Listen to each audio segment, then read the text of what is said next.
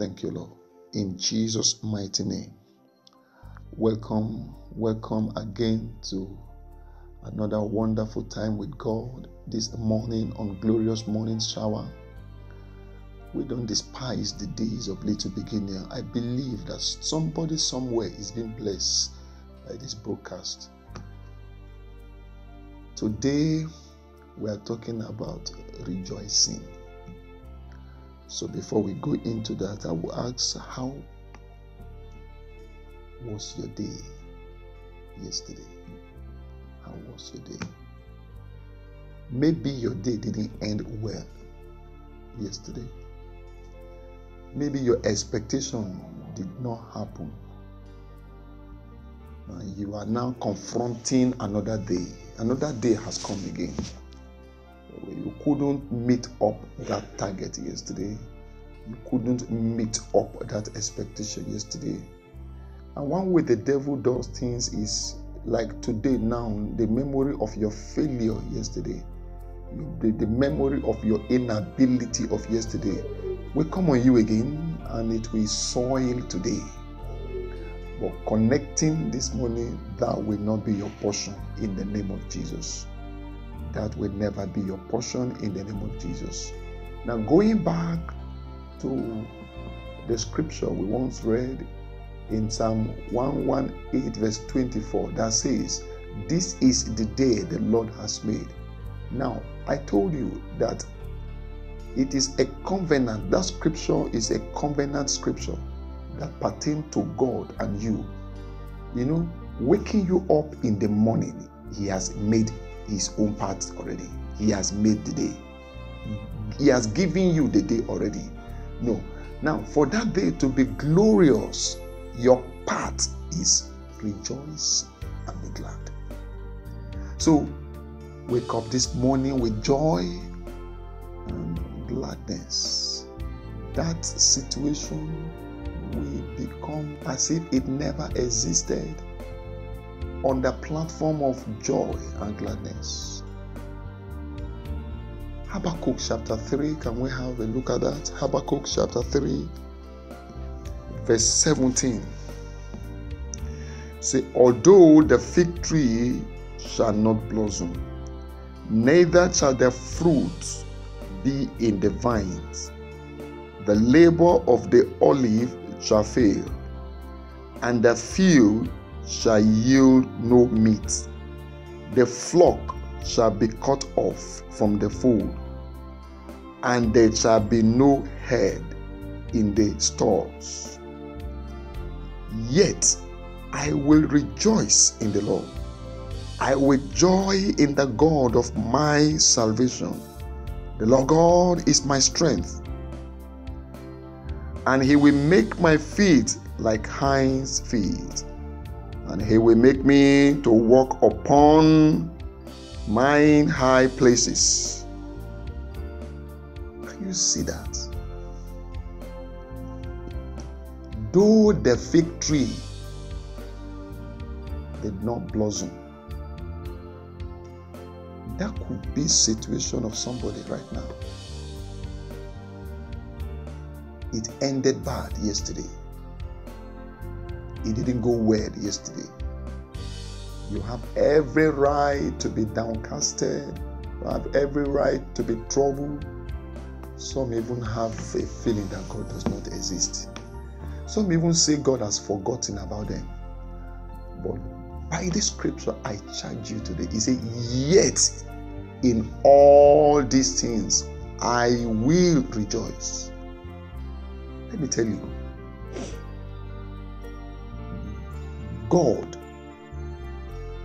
is not the maker of evil.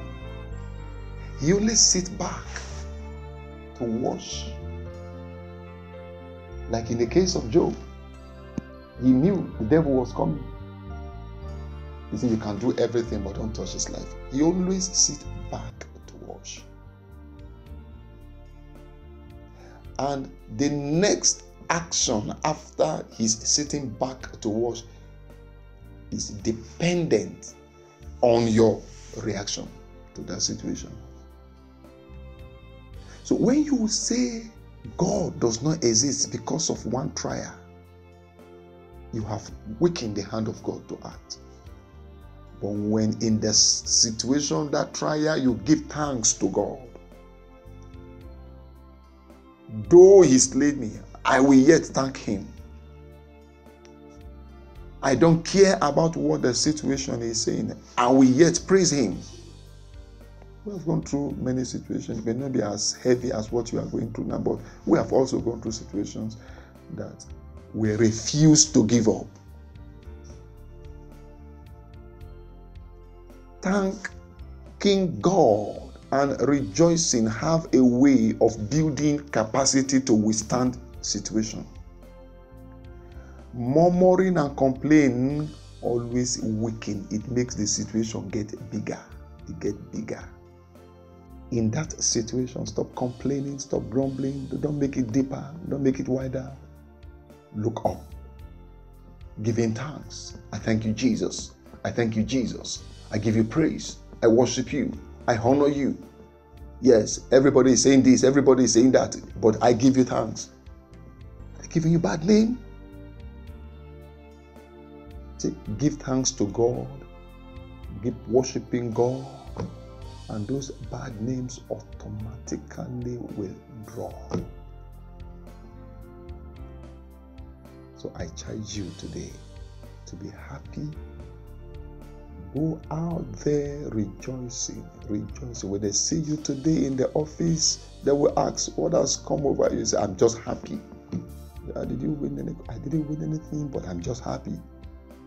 It is that joy that will make you win. It is that gladness that will make you win. One way you can get out of, if you don't rejoice, you don't give thanks to God, and your memory is free, the devil will keep bringing it back again. The devil will keep bringing it back again. And as he keep bringing it back again, it keep weighing you down. It keep weighing you down. It keep weighing you down until you are defeated. Defeat is not a product of one day. It's a product of a continuous exercise. One way you can fight it back is joy. Speak joy into your situation. No matter what they say, keep saying joy, speaking joy into your situation. I'm happy. I'm happy. So, as God has given you today by fulfilling his own portion, make it your own day by getting happy, smiling, rejoicing. The expectation of the righteous cannot be cut off. I will be your portion today in the mighty name of Jesus.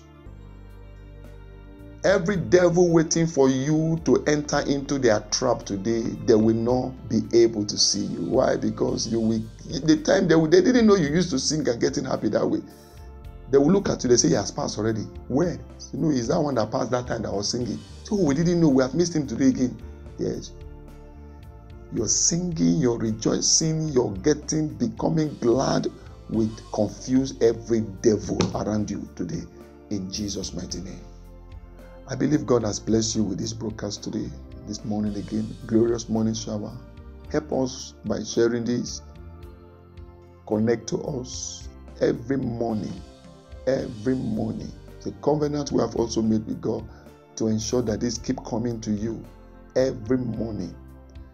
You may feel not assisted, but somebody somewhere will need it. You know, and a day will come, you will need it. Keep connecting with us every morning to have a word bath. There is no situation under heaven that word of God cannot change it. And I have come to realize that God has word for every situation. Even what is going on in the other world, he has word for it. As God keep helping us, we'll keep unraveling those words to you. Short, precise, and helpful in the name of Jesus. God bless you.